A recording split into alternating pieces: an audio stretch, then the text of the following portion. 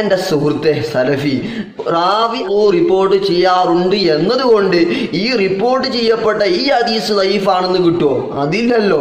അപ്പൊ ഹദീസ് മൗലു ആണോ അല്ലേ എന്ന് പറയേണ്ടത് അത് ഞാനോ നിങ്ങളോ അല്ല. പ്രിയപ്പെട്ടവരെ, ആഫിലീങ്ങൾ ഹദീസിനെ പറ്റി പഠിക്കുന്ന നിദാന ശാസ്ത്രം അറിയുന്ന ഉഫാദാണ് ഇന്ന ഹദീസ് ലൈഫാണ് അത് മൗലു ആണെന്ന് പറയേണ്ടത്, അതല്ലാതെ ഞാനോ നിങ്ങളോ അല്ല.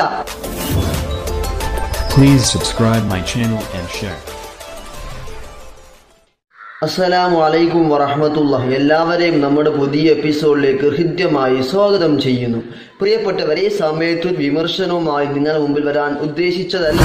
പക്ഷെ എന്നിരുന്നാലും റഫീഖ് സലഫി എന്ന് പറയുന്ന മുജാഹിദ് പുരോഹിതൻ, ഒരു മുജാഹിദ് പണ്ഡിതൻ കളവ് പറഞ്ഞ് അത് കളവ് പറഞ്ഞു എന്ന് മാത്രമല്ല, ഇത് മുഹദ്ദിസീങ്ങളൊക്കെ പറഞ്ഞിട്ടുണ്ട് എന്ന നിലക്ക് സാധുക്കളായ ജനങ്ങളെ തെറ്റിദ്ധരിപ്പിക്കുമ്പോൾ അതിൻ്റെ സത്യാവസ്ഥ നിങ്ങളെ ബോധ്യപ്പെടുത്തുക എന്നുള്ളത് നമ്മുടെ കടമയാണെന്ന് മനസ്സിലാക്കിയിട്ട് കൊണ്ട് തന്നെ ചില കാര്യങ്ങൾ പറയാൻ താല്പര്യപ്പെടുന്നു. അതുകൊണ്ട് എന്നെ ശ്രവിക്കുന്ന കൂട്ടുകാർ പറയുന്ന വിഷയം പൂർണ്ണമായും കേൾക്കാൻ ഞാൻ പെട്ടെന്ന് പറഞ്ഞ് അവസാനിപ്പിക്കും ഇൻഷാ അല്ലാഹ്. എങ്കിലേ നിങ്ങൾക്ക് കാര്യങ്ങൾ ബോധ്യപ്പെടുകയുള്ളൂ. റഫീഖ് സലഫി പറയട്ടെ. ഉദ്ധരിക്കാറുള്ള ഒരു ഹദീസ് ആദ്യം ഞാൻ അത് നിങ്ങളെ കേൾപ്പിക്കാം. അലി ബിൻ അബി ത്വാലിബിൽ നിന്ന് ഉദ്ധരിക്കുന്ന ഒരു ഹദീസ് റസൂലുള്ളാഹി സ്വല്ലല്ലാഹു അലൈഹി വസല്ലം പറഞ്ഞു എന്നാണ്. ഇദാ കാനത് ലൈലത്തുൻ നിസ്ഫി മിൻ ശഅബാൻ ഫഖൂമു ലൈലഹ വസൂമു യൗമഹ. നിങ്ങൾക്ക് ശഅബാൻ 15 ആയി കഴിഞ്ഞാൽ ഫഖൂമു ലൈലഹ, അതിന്റെ രാവിൽ നിങ്ങൾ നമസ്കരിക്കുകയും വസൂമു യൗമഹ, അതിന്റെ പകലിൽ നിങ്ങൾ നോമ്പെടുക്കുകയും ചെയ്യുവിൻ എന്നാണ്. ഈ ഹദീസ് പറഞ്ഞുകൊണ്ടാണ് ശഅബാൻ 15 ബറാത്ത് നോമ്പ് എന്നൊരു നോമ്പുണ്ട് എന്ന് ചില ആളുകൾ പറയുകയും അതിനെ സാധൂകരിക്കുകയും ചെയ്യാറുള്ളത്. ഈ ഹദീസ് റിപ്പോർട്ട് ചെയ്തിട്ടുള്ളത് ഇബ്നു മാജയാണ്. എന്നാൽ സഹോദരങ്ങളെ, നമ്മൾ മനസ്സിലാക്കേണ്ടത് ഈ ഹദീസ് മൗലു ആയ ഹദീസാണ് എന്ന് പറഞ്ഞാൽ കെട്ടിച്ചമക്കപ്പെട്ട ഹദീസാണ് എന്ന് മുഹദ്ദിസുകൾ രേഖപ്പെടുത്തി വെച്ചിട്ടുണ്ട് എന്നതാണ് പറയുന്നത്. കേട്ടല്ലോ കൂട്ടുകാരെ നിങ്ങൾ. അയാൾ ഈ പറയുന്നത് ഇന്ന് സുന്നികളായ ആളുകളൊക്കെ, മുത്തുനബിയെ ഇഷ്ടപ്പെടുന്ന ആളുകളൊക്കെ ബറാത്ത് രാവിലെ സുന്നത്ത് നോമ്പ് അനുഷ്ഠിക്കാറുണ്ട്. ആ സുന്നത്തായ നോമ്പ് അത് ബിദ്അത്താണ്, അത് നോൽക്കാൻ പാടില്ല എന്ന് പറഞ്ഞുകൊണ്ട് അദ്ദേഹത്തിൻ്റെ ഒരു വിഷമമാണ്. അതിനുവേണ്ടി അയാൾ കൊണ്ടുവന്ന ഹദീസ് അവിടെയാണ് നാം മനസ്സിലാക്കേണ്ടത്. ഇബ്നു മാജ, നിങ്ങൾ കേട്ടല്ലോ ഹദീസ്. ആ ഹദീസ് റിപ്പോർട്ട് ചെയ്യുന്ന ഇബ്നു മാജയാണ്. ഇബ്നു മാജ എന്ന് പറഞ്ഞാൽ ലോക മുസ്ലിമീങ്ങൾ അംഗീകരിക്കുന്ന 6 സിഹാസിത്ത എന്ന് പറയും. 6 സഹിയായ പ്രധാനപ്പെട്ട കിതാബ്, ബുഖാരി, മുസ്ലിം തുടങ്ങി ഇബ്നു മാജ. ആ ഇബ്നു മാജ റിപ്പോർട്ട് ചെയ്ത ഹദീസിനെയാണ് അത് മൗലൂആയ ഹദീസ് എന്ന് പറഞ്ഞുകൊണ്ട് അദ്ദേഹം തള്ളുന്നത്. അപ്പൊ അദ്ദേഹത്തിനേക്ക് ഈ ഹദീസ് മൗലൂആക്കിയെങ്കിൽ മാത്രമേ അദ്ദേഹത്തിന്റെ താല്പര്യങ്ങൾ നടക്കുകയുള്ളൂ. പക്ഷേ എന്റെ സലഫി ആര് പറഞ്ഞു ഇത്? പട പേടിച്ച് പന്തത്തിൽ പോയതുപോലെ ഒന്ന് ആലോചിച്ച് നോക്ക് നിങ്ങൾ. ഈ ഇബ്നു മാജ റിപ്പോർട്ട് ചെയ്ത ഹദീസ് മൗലു ആണെന്ന് സമർത്ഥിക്കാൻ വേണ്ടി എന്ത് പെടാപ്പാട് പാടുന്നു എന്റെ മൗലവി, ഒന്ന് ആലോചിച്ചു നോക്ക്. ഇത് ലൈഫ്, ഈ ഹദീസ് മൗലു ആണെന്ന് നിങ്ങൾ സമർത്ഥിച്ചാൽ, മൗലു ആയി നിങ്ങൾക്ക് സ്ഥാപിച്ചാൽ അതിൽ നിന്ന് ഉണ്ടാകാൻ പോകുന്നത് ഇബ്നു മാജ മൗലു ആയ ഹദീസാണെന്നല്ലേ? ആ സിആഉസിത്തയിൽപ്പെട്ട ഇബ്നു മാജ അത് മുഴുവനും തള്ളേണ്ടി വരൂലേ? ഇത് എന്തൊരു ഗൗരവമാണ്. ലോക മുസ്ലിമീങ്ങൾ അംഗീകരിക്കുന്ന സിആഉസിത്തയിൽപ്പെട്ട ഇബ്നു മാജയെ തള്ളേണ്ടി വരൂലേ? ഇവിടെ എന്താണ് യഥാർത്ഥത്തിൽ കാരണം? മൗലൂആയ ഹദീസ് പറയുന്നതിന് വിധി എന്താണ്? അത് ഹറാമല്ലേ? അത് പറയാൻ പാടുണ്ടോ? അപ്പോ ഇനി അഥവാ മൗലൂആയ ഹദീസ് റിപ്പോർട്ട് ചെയ്യുമ്പോൾ ഇത് മൗലൂ ആകുന്നു പ്രത്യേകം പറയേണ്ടി വരില്ലേ?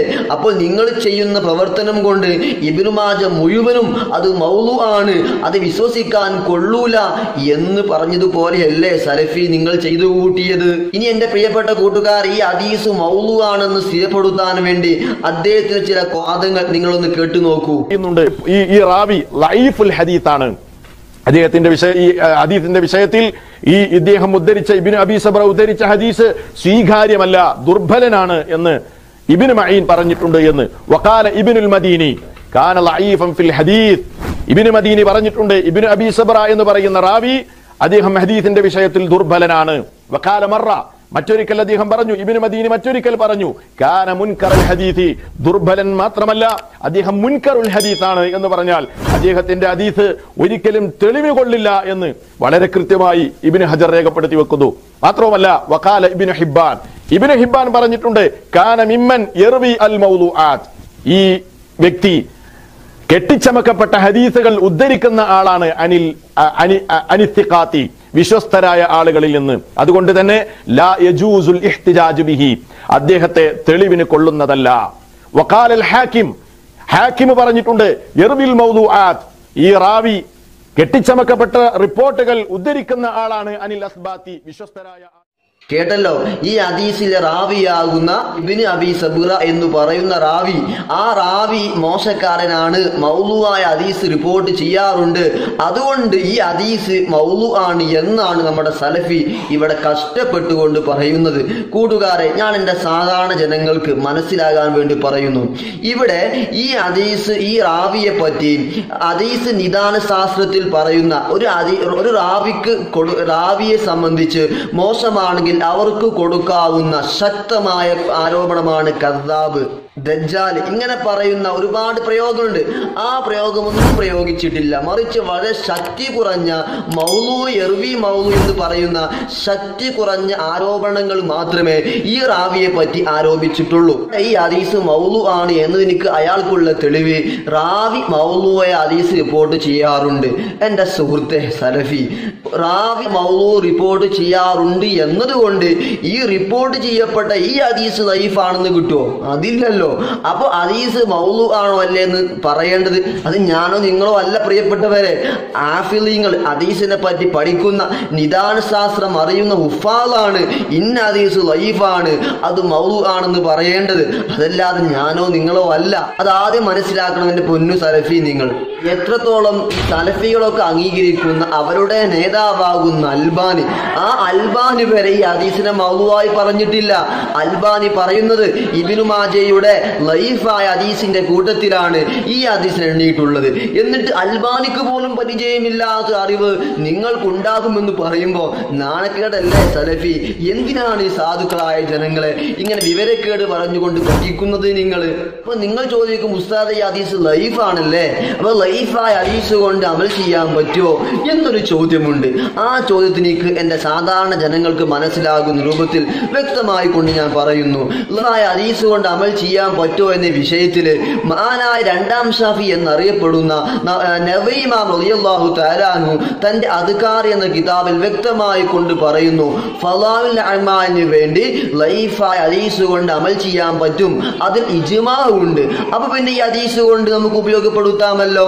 മറ്റുള്ള പണ്ഡിതന്മാർ പറയുന്നു ലൈഫായ ഹദീസ് കൊണ്ട് അമൽ ചെയ്യണം എന്നുണ്ടെങ്കിൽ അവിടെ നിബന്ധനകൾക്ക് വിധേയമാണ്, അതായത് ശക്തമായ ലൈഫ് ആവാതിരിക്കണം. എന്നാൽ ഈ ഹദീസിനെ പറ്റി, ഈ ഇബ്നു അബി സബറയെ പറ്റി പറയുമ്പോൾ അദ്ദേഹം ഒരിക്കലും ശക്തമായ ലൈഫ് അല്ല. എന്തുകൊണ്ട്?